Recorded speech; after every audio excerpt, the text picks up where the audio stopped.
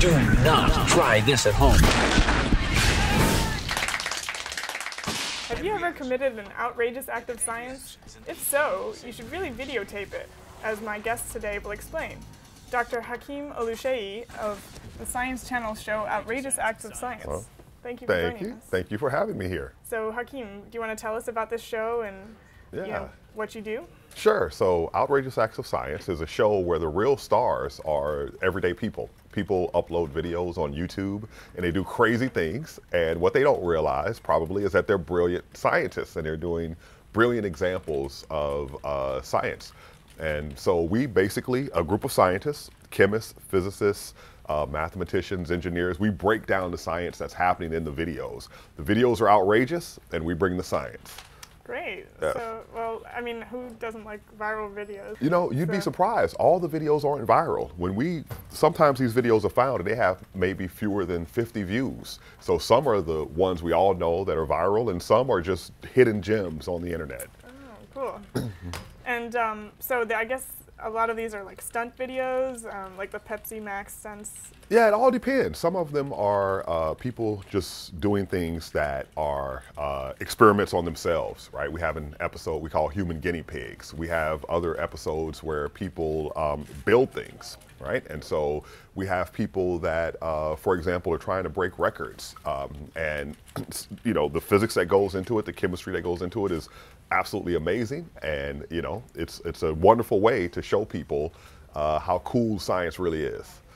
Are these usually real videos, or are they kind of doctored or CG in some way? You know, they're almost all real, but there was one that was doctored, and I remember when we were taping it, I was saying to the producers, there's no way that's real, right? And it turned out I was right. Oh, okay. Yeah. Can you tell just by watching the video, like, whether it's real or Yeah, not? if something violates the laws of physics, then clearly it's not real. Yeah, so, Sure. yeah.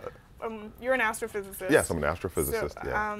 how does that figure into kind of your view of these videos? Well, you know, I am a physicist, so typically on the show, there are two types of responses that us experts give. One response is where you are the technical expert and you describe the science behind the video. The other is just a reaction, right? So you're shown the video and you just react in real time. So for example, one video that I did, it was a mixture of chemistry and biology. Someone sprinkled salt on frog legs and the frog legs start kicking, right? Now I grew up in New Orleans and Mississippi where we eat frog legs. So they showed me the video and they said, well, what's the first thing that you thought? And the first thing I thought was delicious. So.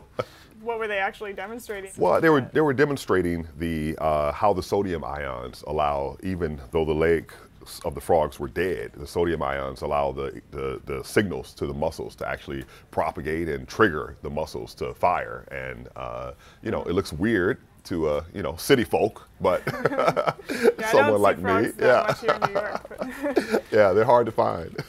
These videos, are these videos that you find yourself, or are they ones that people send in? So the now people are sending them in, but the production company would actually sit down for a certain amount of time every day and just go through YouTube looking at videos. Sounds like a great job. Market them. I know, yeah. Well, it turned into a great show, so they were onto something. Yeah. Cool. There'll be new shows of Outrageous Acts of Science on Saturdays in April. On Science.